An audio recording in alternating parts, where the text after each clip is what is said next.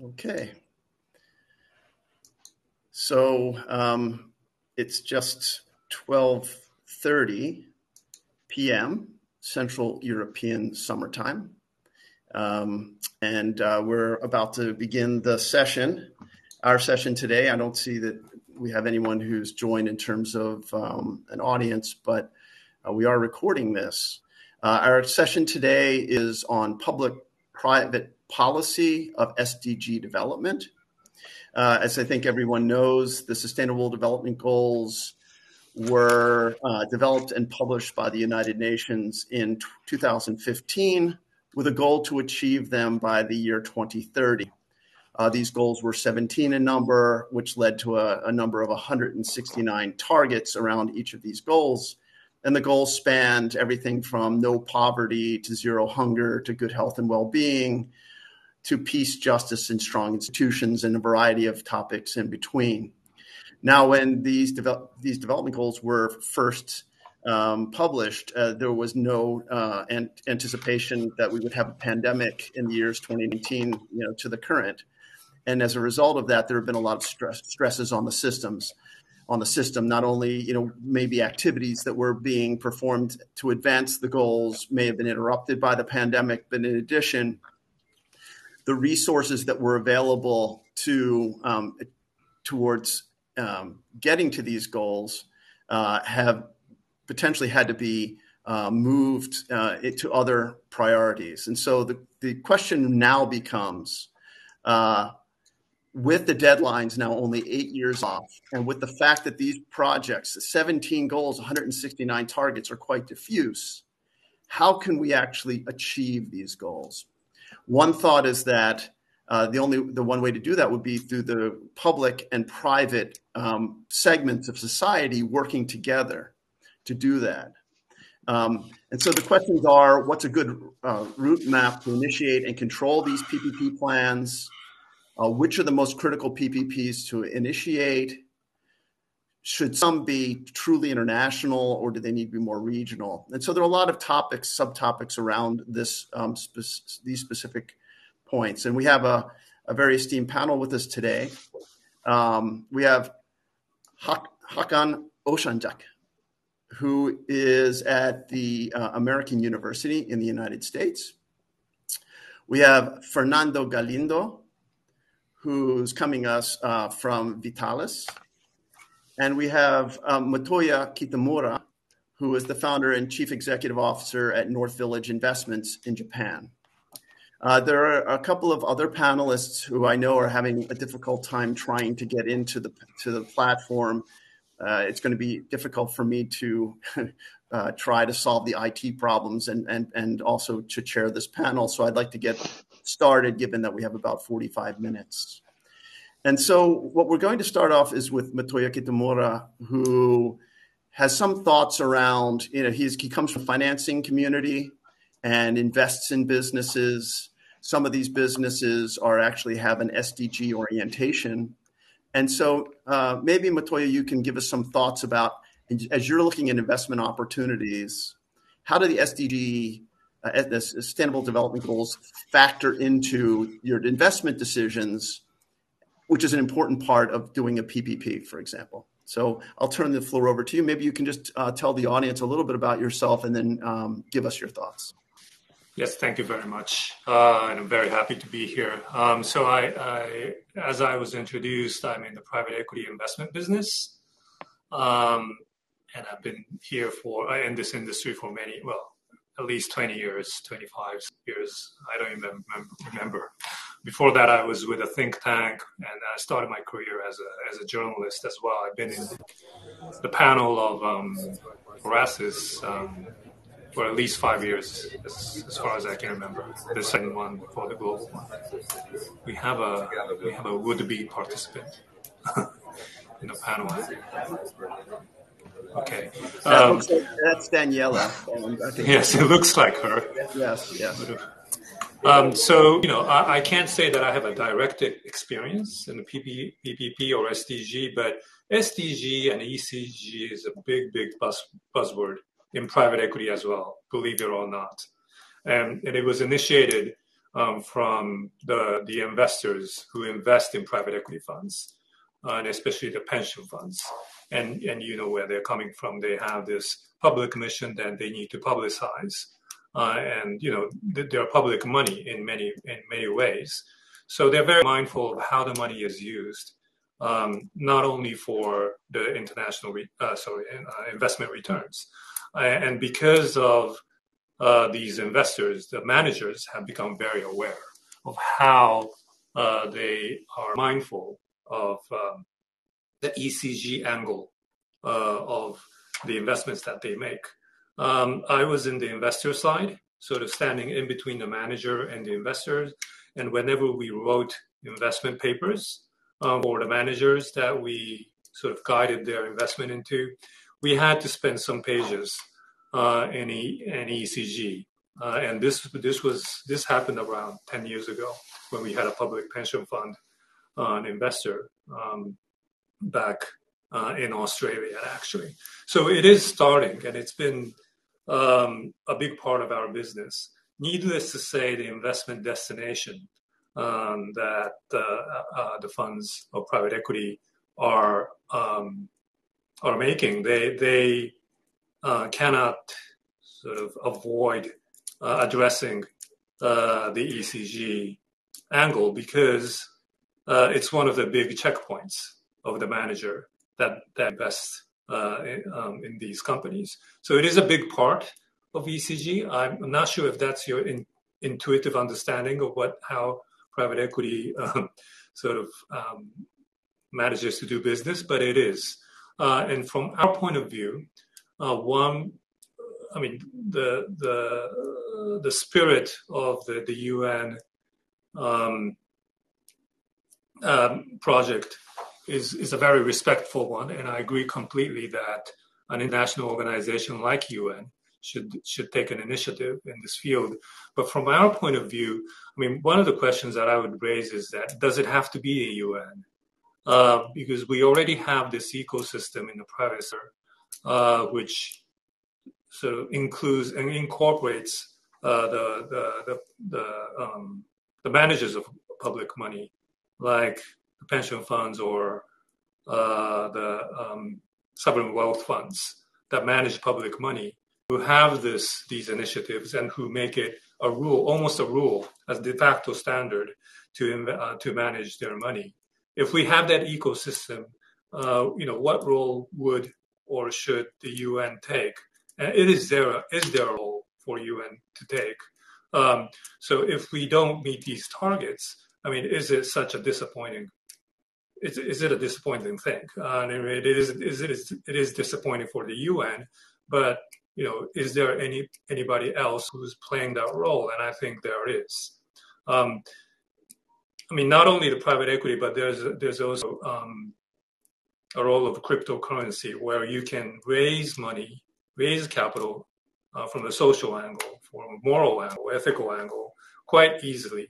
And there's also funds that we call impact funds that have a new role in the ecosystem. So we have different kinds of tools that manage public money for the same mission that the UN program is sort of advocating. There is also some negative factors in PPPs. We all know that many players in the private sector take advantage of the cheap financing and lazy monitoring. They understand, and that's why they take advantage of it. And that's a dark side of the PPP, and that's why we haven't seen many successful cases in PPP. Let's say in Japan, for example. On the other hand, we have very successful cases like SpaceX and NASA, and I'm not sure if you can call it a PPP and be comparable to what we're talking today. But that's one successful case where the private sector worked very well with the public sector using the PPP initiative. So what can we learn from that? I think that would be the hint. But in general, PPP has been, at least what I see in Japan or some other parts of Asia, misused quite intentionally by the private sector. So we must find a way to avoid this if we were to, take advantage of the goodwill that's been advocated by the UN. I want to stop here and listen to my fellow panelists because I'm sure people have many angles to discuss about when it comes to this topic. Okay, thank you, Motoya, for those comments. I know we're having some technical issues, but it looks like we have all our panelists here now. Let me move to then Hakan, who has some thoughts around this topic, especially from a net zero perspective. So maybe Hakan, you can introduce yourself and then make your opening comments. Absolutely. Thank you, Gary. You can hear me okay, right? Despite the technical problems. So I'm working for the American University as a AVP of Media Relations and Communications, but I also sit on the Council of Advisors of a nonprofit in Washington Institute for Business, Government, and Society, which previously I was working there as their executive vice president as well. I have pretty extensive experience working on PPPs in many areas, including cybersecurity, artificial intelligence, and even in the area of sports and impact, how business and government have to work together for the betterment of society. As far as SDGs are concerned, and sustainability and net zero, that's actually a really interesting area that I've been focusing on. Recently, I was in Qatar for some projects, and I really saw firsthand the serious kind of attention that they're giving to the issue of net zero. This is from both the private sector, but also the public sector. For example, Qatar Airways, wants to be, the airline that is basically the most sustainable. Like they are really determined to go with net zero. This is part of Qatar's Vision 2030, which of course can be well aligned with the SDG goals for 2030 as well. So it's in a really interesting area. My alma mater and university that I work for, American University, is actually also the first carbon neutral university in the world. So it's not just that, governments and, the private sector have to take the lead in this. I think academia can play a really important role as well. So that's why I cite, the example of American University in this case. So that really is an area that I think we need to focus on and can continue. It's not just, having a get together at COP and come out and talk about, climate change and sustainability, but how do we actually have that? Just like, a few years ago when the Business Roundtable came out and talked about stakeholders and shareholders, how important it is, for us to work together on that front. Same thing that I think sustainability and climate change has to continue to be top of the agenda, because it's not only, good for the world and the environment, but it's also smart business. So that's the first point that I want to make. The second one is maybe not thought of as much, but is the role of artificial intelligence in SDGs. There was a really interesting study. I mean, it's a little dated by now, but still from Nature in 2020, how especially AI can play a really important role. And they looked at it from the perspective of how many of the goals, the SDG goals, can be met with the help of artificial intelligence. And I think it was like 2/3 that are positive and 1/3 was kind of negative.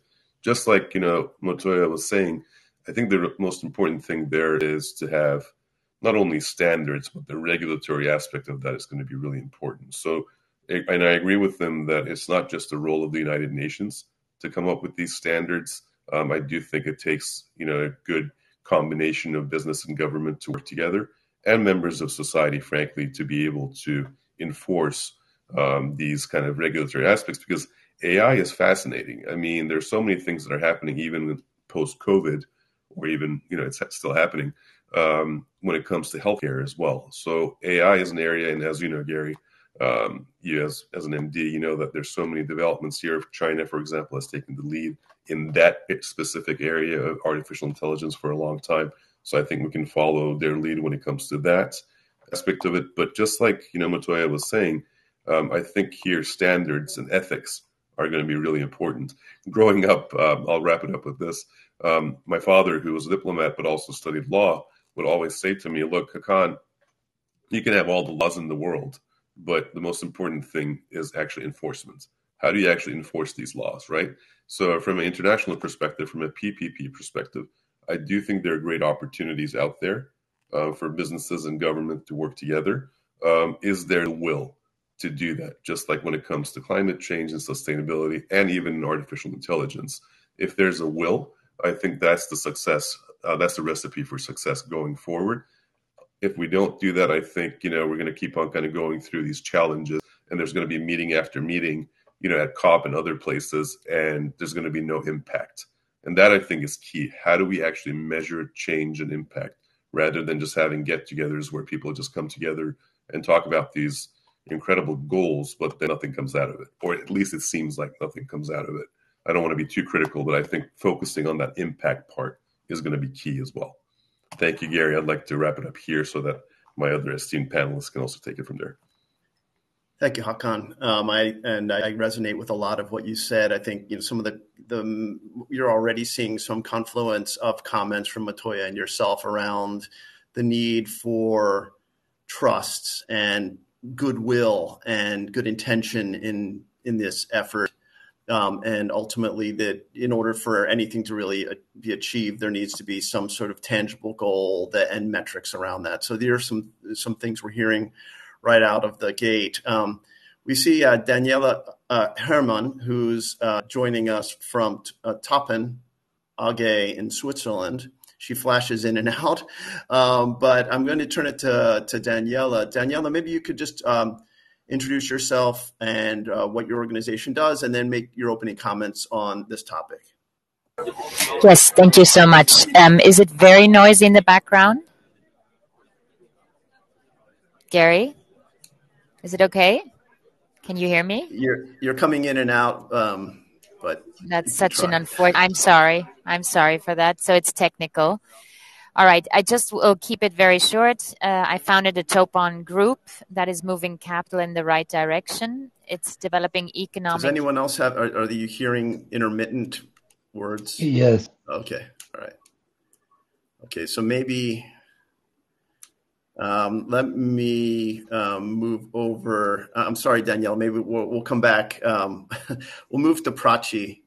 And then we'll go to Fernando. Hopefully, by the time we get to you, then this will be resolved. We'll see. But Prachee, Kale, who's joining us as the director of the Depository Trust and Clearing Corporation in the United States, has some thoughts around who needs to manage the money, who will ultimately be, driving the economic piece of a PPP. And so playing off of some of the topics we already heard from Hakan and Motoya, maybe you can give us some of your thoughts on that topic. Sure. Thank you, Gary. Good afternoon, good evening, and good morning, everyone, from wherever you are. Glad to be here. I think I'll just sort of extend what my panelists before me were saying around just it's the enforcement, it's the action, right? And then who's really going to look at it? I mean, we come from a business background. Wherever you put money, time, and resources, there's always the question of effective execution. What does it take to keep multiple initiatives going together? There's also the mention of change, right? And we're talking about people's will to change, the level of trust. I mean, these for me are classic sort of change management, complex, change management issues. And here really it's around, an existential risk we're looking at, right? And then the other aspect around for the people who are involved is everybody at the table from an inclusivity perspective. And what I'm putting forth here is, these are skill sets from a business standpoint that we are supposed to have as strategists, as technologists, as, as product developers, all soup to nuts. I think it's really important to think about where we're spending resources. What are the programs? How are the programs performing? Wherever we're pouring in this money right now, I don't think there's a lack of resources, there's a lack of intention. It's the coordination, it's the planning, it's the proper execution of it, and frankly, communicating progress as well, right? I mean, just someone said, just looking to the UN to drive that is not probably the best way to do it. There are opportunities for business and governments to even partner together, in a public-private setting. To really drive those goals forward in a meaningful and impactful manner.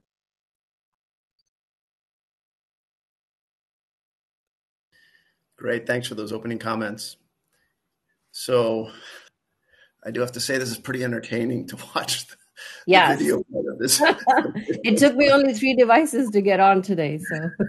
But I also like seeing everyone large and small flashing back and forth. I mean, hopefully nobody has like epilepsy episodes after this. Oh boy. Yeah. So let me kind of move back and see if Daniela can join us now, and then I'll go to Fernando thereafter. But Daniela, try again to see if you can provide your comments. I will try. Can you hear me? Hello. Maybe if she stops the video. Well, maybe. Yeah, great suggestion. Can you hear me then? Hello? Yes. Yes. Is it too loud in the background? Oh. Is it fine? Oh, well. That was good suggestion. It seemed to work for about 15 seconds, maybe. Less than that, maybe 2 seconds. 2 seconds, yeah. I was trying to be generous. So we'll come back again. But Fernando, with that great attempted suggestion, fixing our technical issues, could you give us some thoughts, your thoughts around this topic of PPPs and how they might help us to achieve the SDGs? Yes, thank you, Gary, for the introduction, and thank you everybody for being in this truly international panel, as Prachee already said. Well, I'm a philosopher by education. I did a PhD in Germany, actually near to Switzerland, in Constance. And I teach business ethics and corporate governance, and I eventually ended up as a kind of philosophy in-house for Vitalis. And I also have a digital magazine, this kind of social entrepreneurship, which is costing me the little money that I have. But taking the comments of the previous panelists, I agree with first with Motoya, in the sense that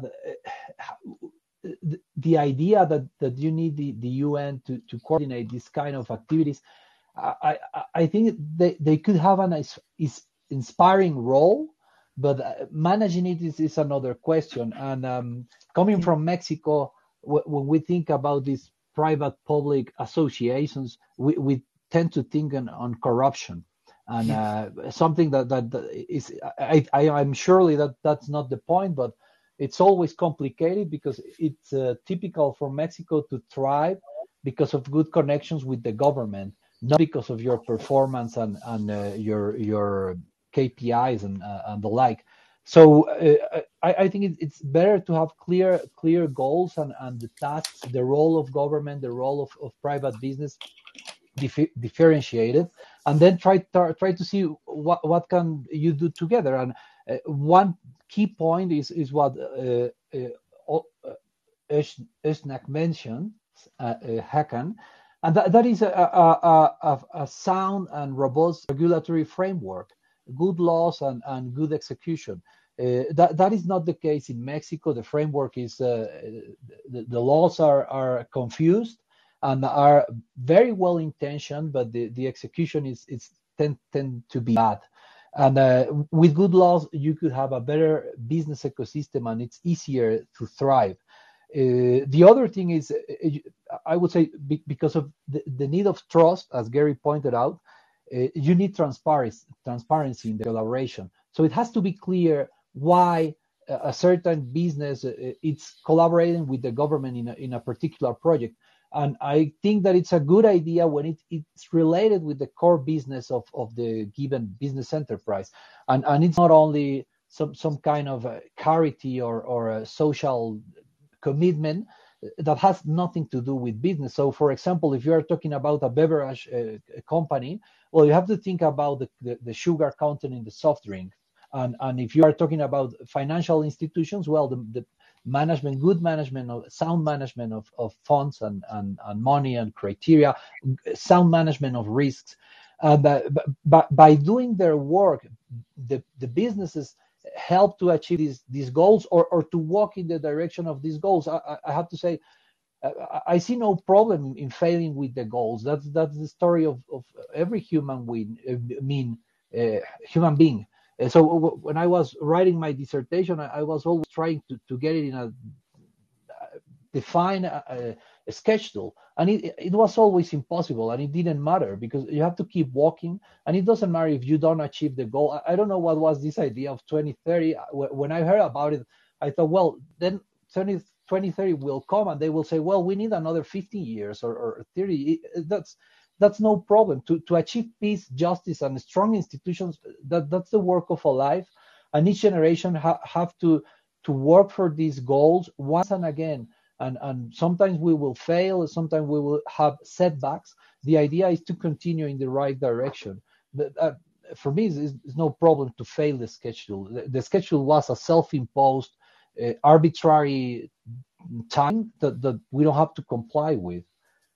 And that will be my first participation. Thank you.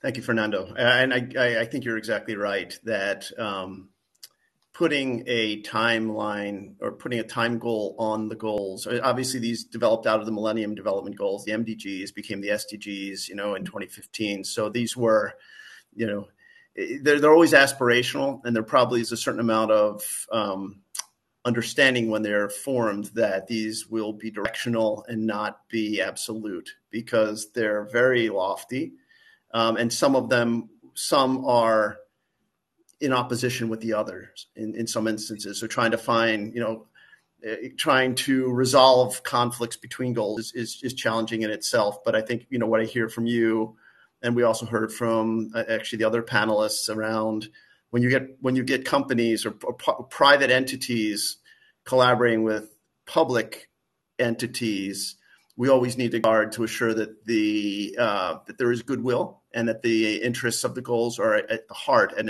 there aren't some corrupt reasons why people are collaborating, and that's always going to be difficult because in many regards there are conflicting objectives of each organization, but being explicit on what the intentions are is probably very important at the outset.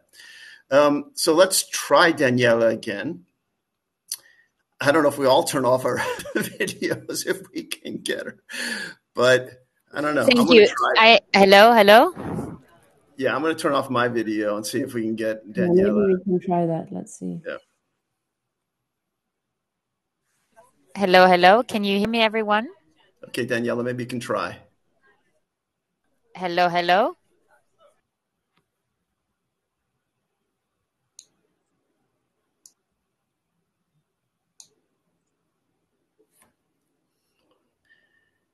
I see a floating balloon. I was like, what is that? Yeah, it looks like Daniela's messaging. Okay. I think it must be the connectivity that she has there. Yeah. Well, infrastructure in Switzerland is not the best. No. That was a joke, obviously. Yeah. Actually, but not when you're on the mountainside. Can you hear me? Sometimes. Can you hear me? That's true. Hello. Yeah. Can you hear me? Okay. Unfortunately, well, we'll keep trying. But in any case, so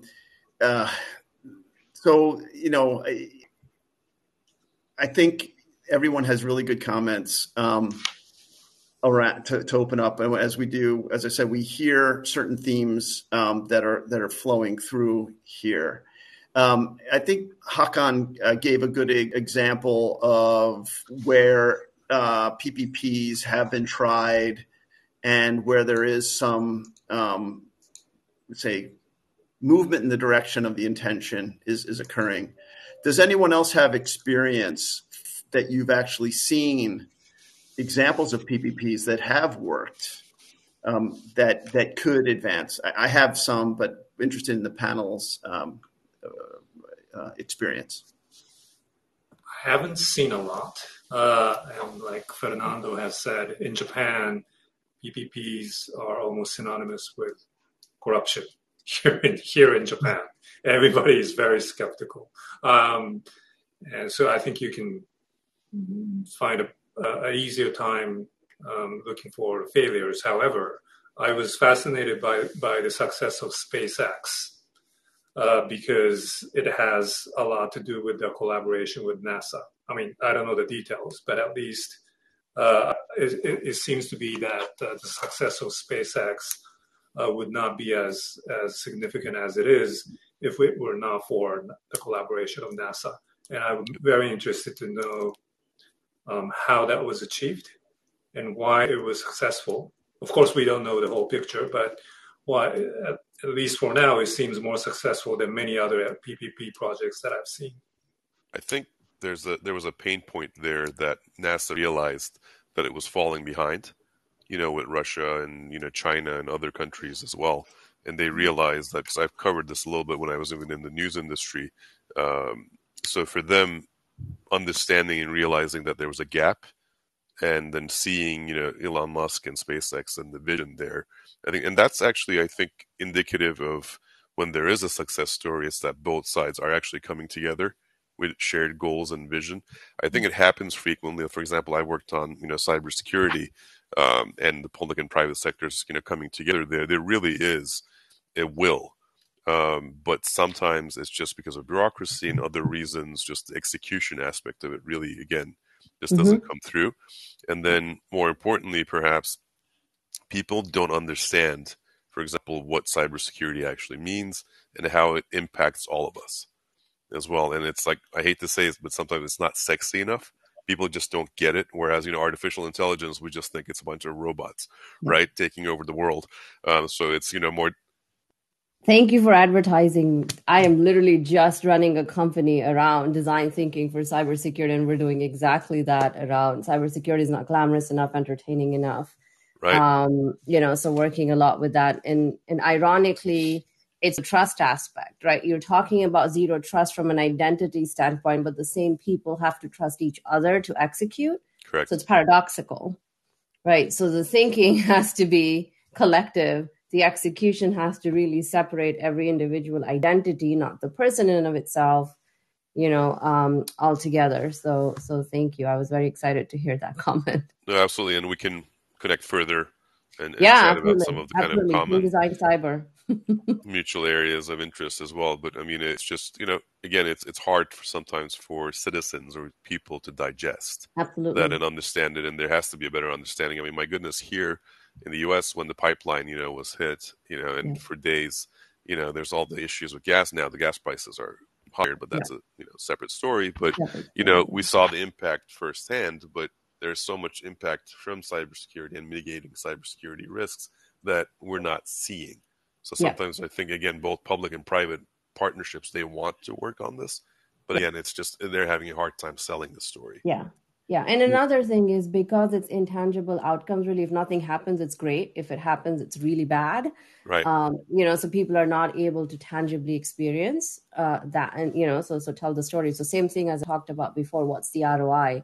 People are pumping money into these industries without a tangible, measurable way to determine where that money is going. Is it corruption? Is it actually working? And cybersecurity is a classic example. Another one, I think, just tacking on to the SpaceX, and I'm glad you brought that up, is also industry academia partnerships have worked for years, right? And how, again, we don't know what the motivations behind that are, what is the university needing, but definitely public universities and private sector has, in the past really partnered in a good way. The well-known private institutions obviously have, big endowments and things like that. But from a public standpoint too, there's a lot of good opportunities and lessons to be learned from those kind of models as well. Yeah, in my area, so I've spent my entire career in healthcare. Started as a practicing physician, moved into industry where I've spent most of my career, but I was at the World Economic Forum for a couple of years as the head of health. And in health, there are more examples of PPP. I think Operation Warp Speed was a great example where the government, industry, and actually contract research organizations worked together to find a vaccine. And I've seen the same around Ebola Johnson & Johnson with UPS, the Gates Foundation working on that, and governments in Africa. I've seen the same in, I was telling Motoya yesterday, in the south of India, Novo Nordisk, one of the diagnostics companies and one of the regional Indian governments with the healthcare system, private system in India worked on trying to get at diabetes. So I think when the objective is clear and concrete and people, let's say organizations' interests align, it's much easier to achieve those. And maybe health is kind of ripe for that.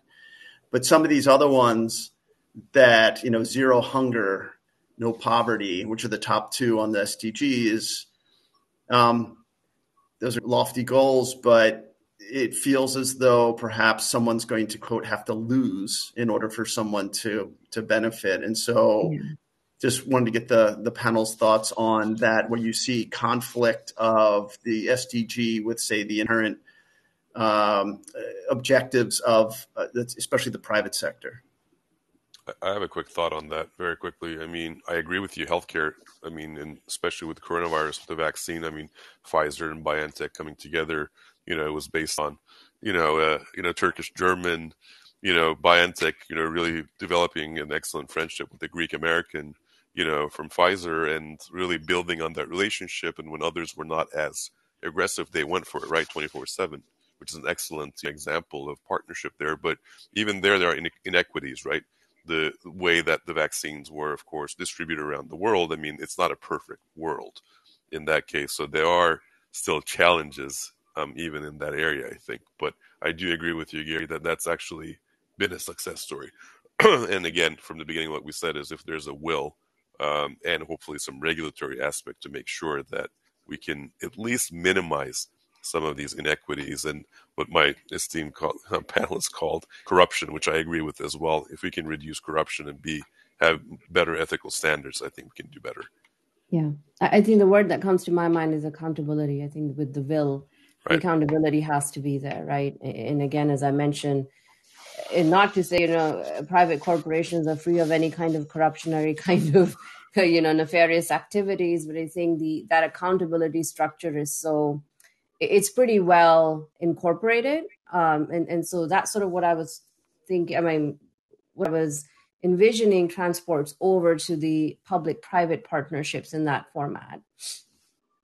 And I would add on transparency as well. I mean, it could be synonymous with accountability, but this is about public money. This is about these are about projects where generally people would support, whereas many other PPPs that we've seen, like building bridges or power plants, they don't necessarily deserve transparency, and that's why corruption were easy to occur. Whereas this is something that everybody would agree, or so people will be very aware of how the money is used and how the project is implemented. So the transparency is the key. I'm not sure the UN is very good at that, but it's not, right? So, but whoever it is, UN or whoever, they need to achieve this with a great deal of transparency. Yeah, I mean, so the one question really that I've seen with PPPs, in addition to the factors that all of you have said, proper will, honesty, making sure there's accountability, proper management. It's just how do these things come together? And so maybe Fernando, you have some thoughts around what's the hierarchy? What's the organization structure? If we're trying to achieve these goals, and I agree with you that achieving the goals is not really either possible or really the goal. It's moving in a direction. Now, how do you go from the macro to the tangible? Well, I guess one problem is that you cannot cover the whole spectrum. So either you decide for the macro or the middle size or the concrete, the very local. And as Motoya was talking about SpaceX, I think that's the macro. or cybersecurity, it's obvious that no government is in a position to deliver all the cybersecurity measures that a society needs. But there is also the very local, the very concrete, also related with security. I was thinking about crime prevention, because I worked for a while in crime prevention, and there you need a symbiosis of working together between businesses and the police. But it's a very local police, and you go to the business owners and some corporations and say, can we train your employees? Can we show them how to prevent crime, or how to conduct themselves on the street? So very at a very local and with not that vast amount of money there, so less opportunity to corruption. And the other question, which is a very hard one, is this hierarchy, this conflict of goals. Well, I guess if it's not in the core business of the business, then it's suspicious. So because why would they do something that is not aligned with their business and interest and strategy? So there I will say, well, first of all, let's see this kind of altruism. I'm always suspicious of altruism. I guess that simply is not a proper motivation. So you have to see what's in it for the business, and what's in it for the government or the public institution, and then try to do what is near to your core. If you're a cybersecurity expert, then what you have to be doing is cybersecurity, not advocating for other goals that are good in themselves, but unrelated with your business practice. Good, all good points. I know we're in the final few minutes of the session. I wanted to see if anyone from the panel had any sort of parting wisdom for. I would take questions from the audience, but it looks like the audience has sort of been popping in and out during the session, so I don't think we have any specific questions from the audience. I think that sometimes that ends up being one of the more interesting parts of these panels. But any parting comments, wisdom, things you've taken from each other during today's session? Yeah, I just wanted to comment on what Fernando said about, business interests and altruism. Absolutely, there should be the question. That's an absolute right question. I see a company's corporate responsibility priorities really an extension of their values, not necessarily, or in addition to their business interests. I don't think they're mutually exclusive, right? So what you accomplish as a business and what your values and your mission and your vision for your company are, and how are you taking what you're earning through that and, putting away a portion towards any altruistic interest, of something that you may not even drive. I think that exists largely. Again, I grew up in India. I'm working in the US, so I've seen both sides, right? So I acknowledge what you're saying. And, if in developing countries, especially, or almost developed countries, that really is a big question. And then, what does corporate responsibility mean? Why are we picking the goals that we have, right? Environment in general should be every business's responsibility. Social equity, access, inclusivity should be every business's priorities and a reflection in their values within the company, as well as what they're doing for the society. So just wanted to extend, I don't think they're mutually exclusive, but there are opportunities to explore. I agree with that. I mean, it's like, that's what I mentioned, like the business roundtable earlier, shareholders, stockholders, can we actually implement that with SDGs as well? I know it's a lofty goal. It's not just about kumbaya and, everybody coming and getting together, but I do think we need to set those kind of goals to have any kind of hopefully future impact and change.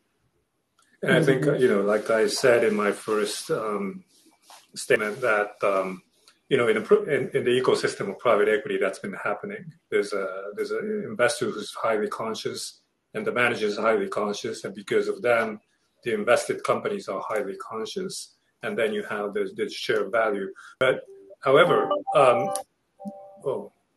got it.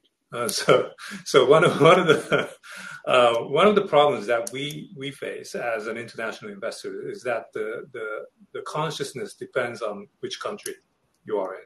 So in some countries are more conscious, and they live in that sort of sense of value. While if you go to another country, it's very different. Like, Yeah. just take Asia, for example. Japan is highly conscious because we are conscious of what other people are doing, what other countries are saying.